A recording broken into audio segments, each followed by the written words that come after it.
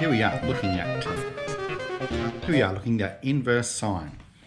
So just recently we did a question along the lines. Let's have a look at this question here. We'll just have a go at this one over here. So I've got my triangle, got my x, got my 58, got my 7, I've got my 9. Okay, I can see two sides and two angles. So I'm going to label this with my non-right angle triangle system, and I don't need the C. Not going to use the C in this question. Looking for an angle, so I do believe I'm going to write sin A on little a equals sin B on little b. Now, let's put our numbers in. There's my unknown letter, equals 7, equals sin 58 divided by 9. So we simply multiply by this free number down the bottom here, whether or not it's a sin or in this case a straightforward number. And we're ready to put this into the calculator. So I'm just going to calculate this bit first. 7 times sin 58, we'll put that in a bracket, 58, all divided by 9. So that's 0.659, etc. Now we go shift, sin, shift, answer. And we get x equals 41.26. Okay. However, we've got this picture, and if I was actually to type in what is sin of 180, take that last answer.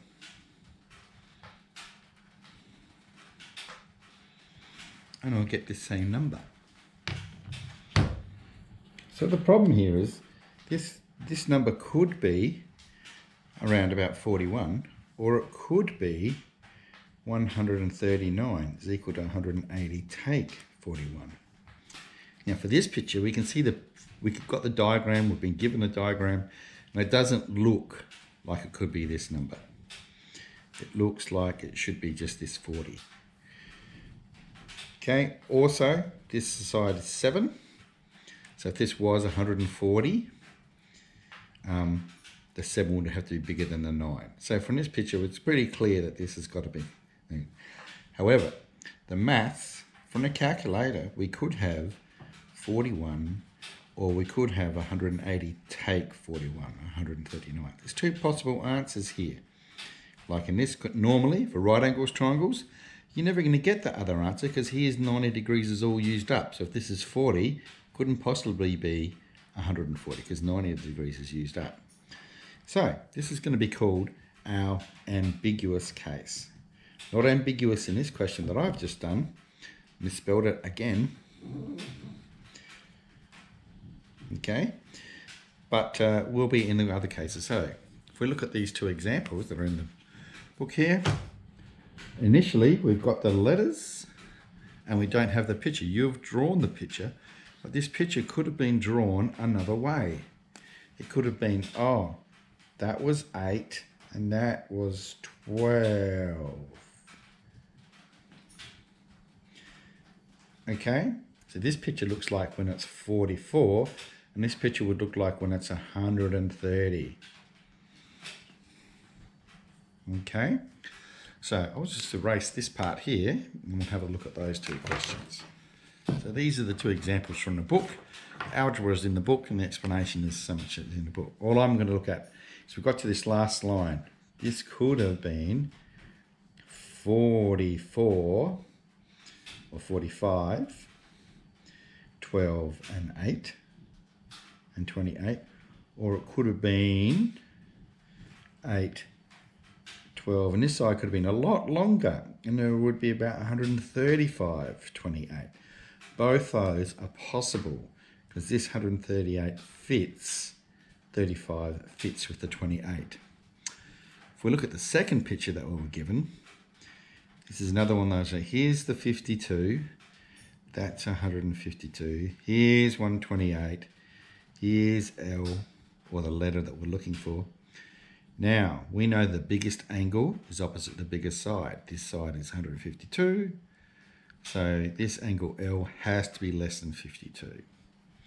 Also, if we look at the two possibilities from the algebra, we get S equals 39.7, or around about 40. The other possibility to consider is 180 take 40, or 144, 140. Does not fit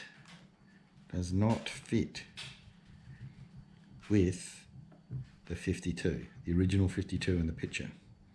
140 plus 52 is too big. It's bigger than 180. It doesn't fit in a triangle. But then there's the other bit of reasoning that, hey, if this is 52 and that's 152, this side here is shorter, so that angle has to be smaller. That all holds true. So now we'll do a couple of these and we'll see how we go. Only have to worry about this for inverse sine. Inverse cos has this all sorted out. You will never see a problem. Only with inverse sine, only without right angles, without a 90-degree angle. Questions with a 90-degree angle, it's simply the smaller number. Okay, we'll move on.